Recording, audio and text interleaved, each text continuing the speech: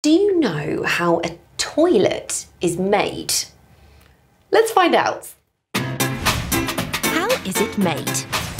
A toilet.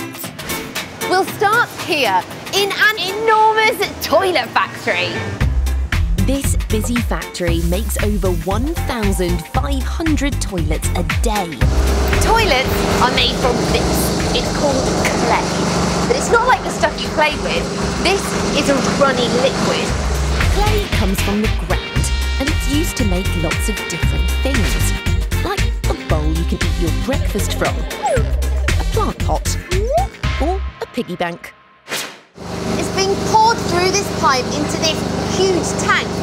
It's being swirled around to stop any lumpy bits. It looks a bit like a muddy shower, doesn't it? Next, it goes into another tank where it's bounced around. This bouncing around is called vibration. The clay is shaking around so much, it smooths out any small lumps and bumps. I've got my special camera with me so I can get up close to the clay and show you what it looks like. Here goes.